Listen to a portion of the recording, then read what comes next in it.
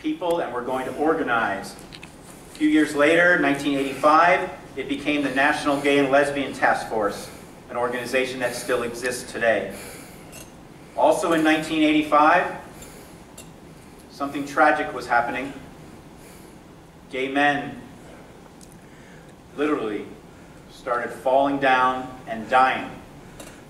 First in New York, then in Los Angeles, and then in San Francisco. And in San Francisco is where what was first known as the gay-related immune deficiency, GRID, became an epidemic first in the heart of San Francisco, in the heart of the gay community in San Francisco. And it spread. At that time, when no one really knew what was going on, it was pretty overwhelming for this young but energized movement of gay people trying to begin to fight for their rights. And just as they're starting to fight for their rights, they are literally dying by the hundreds. Imagine, if you will, if you are all the gay community, I'll just use San Francisco as an example because I know it best. If you are the gay community of San Francisco and it's April, by the end of June, everyone on this half of the room is dead. And half of the people sitting on this side of the room are sick and dying. And the other half of people in this side of the room is trying to care for them. Many of the people sick and dying had never even told their family they were gay. Now they had this disease, which went from being gay-related immune deficiency to acquired immune deficiency syndrome. And one of the organizations, in fact, the organization that helped talk about how AIDS needed to be portrayed in the media and talked about in the media, was the organization that I had the honor of being the president and CEO of, the Gay and Lesbian Alliance Against Defamation. GLAAD was formed in New York City in response to the AIDS crisis, because terrible terminology was being used even in the New York Times back then about the disease and about what was going on. And activists went and talked to the New York Times and said, you've got to stop this. You are not fairly talking about these people. These are people who are dying of this disease, and you're making it sound like it's happening somewhere and these people deserve no recognition at all. And GLAAD was formed, and as was mentioned, grew to be the third largest organization in the cadre of organizations fighting for full equality. The legal group, the activist group with the task force, the media advocacy and anti-defamation voice with GLAAD, and the last leg of the four-legged stool, the political group. The political group actually started in 1978. It was called the Gay Rights National Lobby. And then it became the Human Rights Campaign Fund, and it was a PAC. Only did political work. The modern Human Rights Campaign started in 1989 and has grown from just 25,000 members to well over 1 million. But that epidemic that hit in the mid-'80s, just as the movement was starting to gain traction, how to impress this upon you, it literally took half, or more than half, of the men who were involved in this young movement for full equality. They died. And credit must be given and should be given to our lesbian sisters and others in the straight community as well, who picked up the responsibility, took on the responsibility, and kept many of these organizations alive, as literally the leadership of these organizations and the funders of these organizations died over a period of time. Now, I wouldn't be doing my job well if I didn't remind everyone a little bit of the history, because many of you look like you're young, perhaps you don't know the history. But when this was going on, our government failed us. Our government refused to acknowledge what was going on with AIDS, even as celebrities got sick.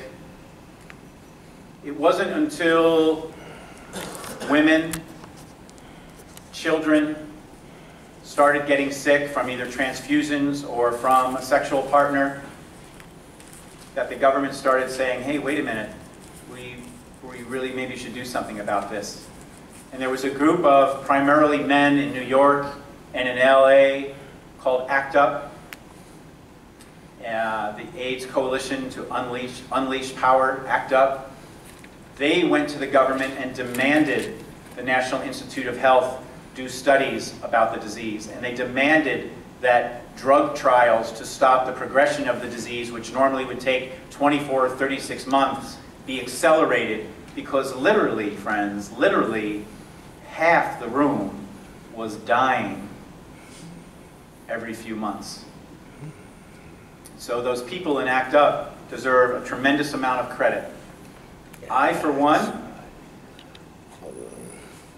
I am so grateful for them, and I honor them, and I speak about them whenever I have the chance, because they were doing work that I didn't have the courage to do at that time in my life. I was a little younger than them, perhaps, but I wasn't out. I wasn't public about my sexual orientation. I was in the safety of the closet. Now, true, the safety of the closet probably saved my life. I acknowledge that, and I appreciate that aspect of it. But I must acknowledge and appreciate the people who were out and who were fighting for my equality when I didn't have the courage to do it. And that goes all the way back to when I was an undergraduate student at ASU in 1974. I was a freshman in 74, 74, 75. I was one of those semi-jock fraternity kids that wasn't out, but yet people knew that I was gay. I wasn't out publicly, but I had some gay friends and socialized in gay circles, but not the out circles, right? That was for those guys that sat at the booth on the mall wearing their t-shirts. It was called Free Spirit, was the name of the gay club at ASU at the time. And I would walk right by them. I would walk right by them. One of those guys was named Greg Carmack. And I have here the editorial that Greg wrote in 1975 that was printed in a newspaper some of you may know called The New Times. It's been around a long time. Greg was an openly gay activist at the time. We knew each other by sight and by smile. He never challenged me in my closet. I never acknowledged him in his openness, in the work that he was doing that allowed me one day to be the first openly gay mayor in the United States. One of the things Greg wrote in 1975 is powerful. It's in this editorial. He wrote, "We must open," this is 1975, "we must open our eyes to the fact that only through actively pushing the doors open will change come about. In our state of Arizona, there actually is a strong gay movement. In many states, there are strong gay movements. They do exist, and yet the laws that oppress gay people still exist. And we must slowly but consciously do everything we can to change that." Could have been written today. Time passed, of course, in 75, and 85, in the AIDS epidemic. And here we find ourselves now in the modern movement, the trajectory of the movement over the last 40-some years since the Stonewall Inn. We've made tremendous progress, but we are not fully equal. We are not full citizens. I can get married tomorrow, and if I put the picture of myself with my husband on my desk on Monday, in Arizona and 36 other states, I can be fired. Just because. my boss can actually say, you're being fired because you're gay. I saw that picture. I know you can legally get married now, good for you, but I'm firing you because I don't want gay people working here. The person who owns the apartment complex, if I lived in one, could say, oh, you know what, I saw that you got married, and the guy that's like your husband, no, you can't live here. You have to live somewhere else, you can't live here. Those are still, that's still the way it is. So while we have marriage equality, we still have a long, long way to go. But we grow in strength. And I'll tell you how and why we grow in strength. Because today, the modern LGBT movement is not just comprised of LGBT people. It's comprised of corporate America, who were the first to enact non-discrimination clauses in their agreements with their employees, ensuring workplace protection for people who are LGBT. And after corporate America led in that way because they're just smart and they realize one's sexual orientation is not at all an indication of their capacity to do a job in the workplace, slowly some communities around the country, and I'm very proud that while I was mayor, Tempe was one of them, passed non-discrimination ordinances.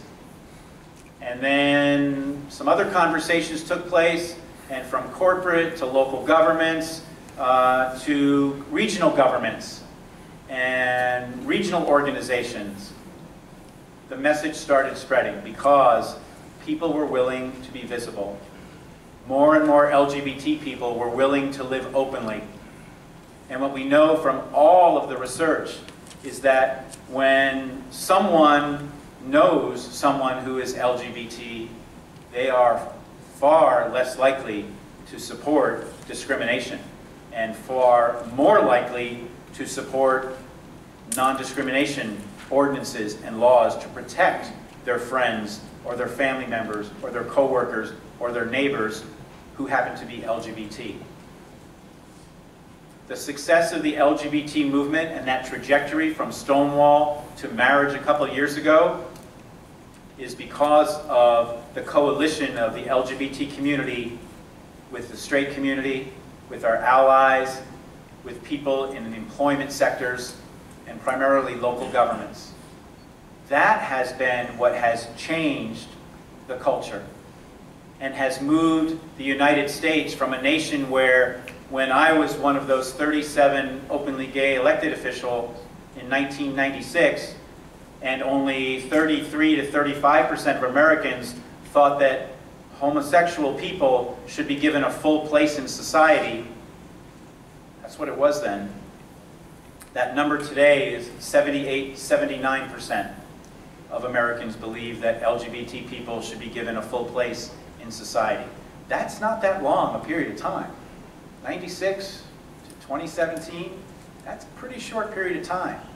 The amazing movement and the amazing trajectory of support has only come from people being visible who are LGBT, their allies standing with us, corporate America standing with us because they have a lot of sway over what happens in society, especially in the workplace. And so the culture has shifted. Probably because I worked for the culture-changing organization in the LGBT movement for full equality, I am a big believer that culture leads. And then the politics and the laws will follow.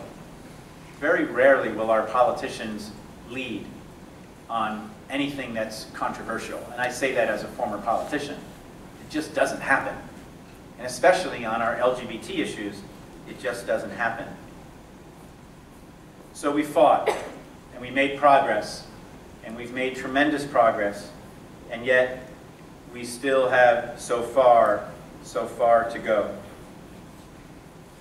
When I think of all the organizations and all of the allies, I'm struck by the notion that it was a small movement. It was a small movement of people. All the organizations combined, the state organizations, the national organizations, the regional organizations, There are more than 500 employees in the United States of America that were working for full equality over the last 2 decades. Here's a fascinating piece. Half of those were straight. Half of those were not LGBT people working in those organizations. They were people who believed in equality. Maybe they had a family member who was LGBT. Maybe they just cared about social justice and saw the injustice that was taking place and wanted to do something about it. That's been incredibly, incredibly powerful. Probably know the name Sandra Day O'Connor, former Supreme Court Justice from our great state of Arizona. This is what she said once. Real change, when it comes, stems principally from the attitudinal shifts in the population at large. Rare indeed is the legal victory in court or legislature that is not a careful byproduct of an emerging social consensus. An emerging social consensus.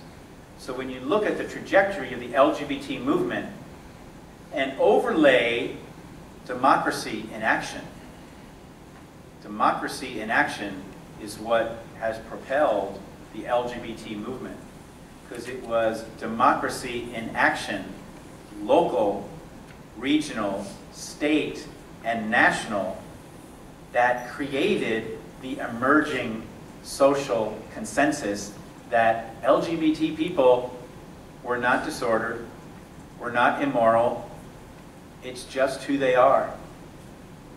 And let's make no mistake, not everyone thinks that way. There are some who have views that we're simply never going to change. We have to recognize that, and we have to be respectful of that, even as we challenge it. Which is why I started the Religion, Faith, and Values program when I was at GLAAD.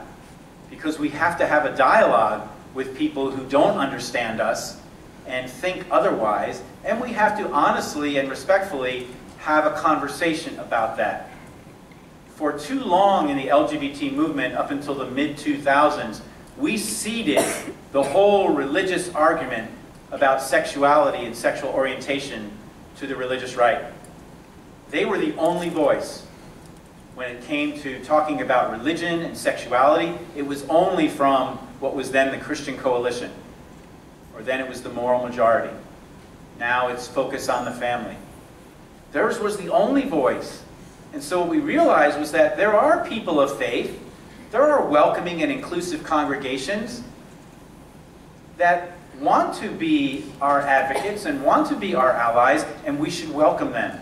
We should embrace them. We should help them understand us better, and we should help them talk about LGBT issues in a way that will be helpful.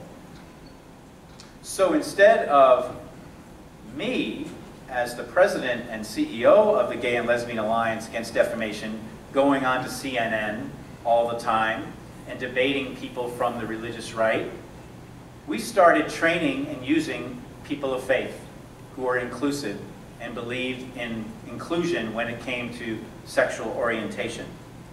And I happen to believe that it made the difference. Because it's hard for someone who's not in ministry to have the same kind of credibility debating or talking about the Bible and religious-based defamation and the historical context. I can do it, and I will, just so you understand some of the arguments we had to make. When the Bible is cited as a reason for religious-based defamation and discrimination, we must remind people how the Bible has been used to justify a lot of things that we don't necessarily think are good things today. The owning of other human beings. In the 19th century, during another time of great division in our country, Southern ministers defended the owning of slaves by quoting Colossians 3:22. Slaves, obey in all things those who are your earthly masters. Sounds to me like God says it's okay, right? A South Carolina Baptist leader in 1822 declared that the right of holding slaves is clearly established in the Holy Scriptures.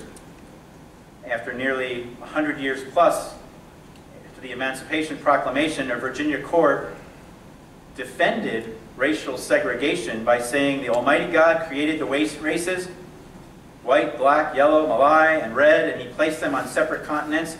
He didn't intend for the races to mix and marry. And it took until 1967, 50 years ago, when the Supreme Court rejected that thinking and struck down the laws that still remained in 16 states that said interracial marriage was illegal. Think about that. It's been 50 years this June since that decision. I will admit that I did kind of take a little bit of glee talking to some of the folks who held the view that same-sex marriage should never be legal. And of course we did our research and so forth, and I knew that these folks were married to someone of a different race. And I took some glee in pointing out to them that, you know, not too long ago would have been illegal for you to be married. Well, what do you mean? Well, you know, this is the law, and what do you think about that? Didn't have much to say about that. But it became more important for people of faith to make those conversations and have those conversations than for the white gay guy who was leading the gay organization. So we have made great progress, but we still have a long way to go. Our trajectory is not complete. Our march is not complete. When I think about the work that we still have to do, especially in marginalized communities, in the Deep South, what's very, very fascinating, my work intersects. In the Deep South, if you put an overlay of the map in the United States where there are more welcoming communities for LGBT people, you will see the Deep South remains very unwelcoming. You will also see that it is in the Deep South, particularly among men of color, where there is a new HIV epidemic. Unbelievable rising amounts of HIV numbers among young men of color in the Deep South. Do you think there's any correlation to the views about people being gay in the Deep South with the transmission of the virus that is 100% preventable in 2017? I think there's a relationship. We know that there's a relationship. So we still have a lot of work that we must do, especially in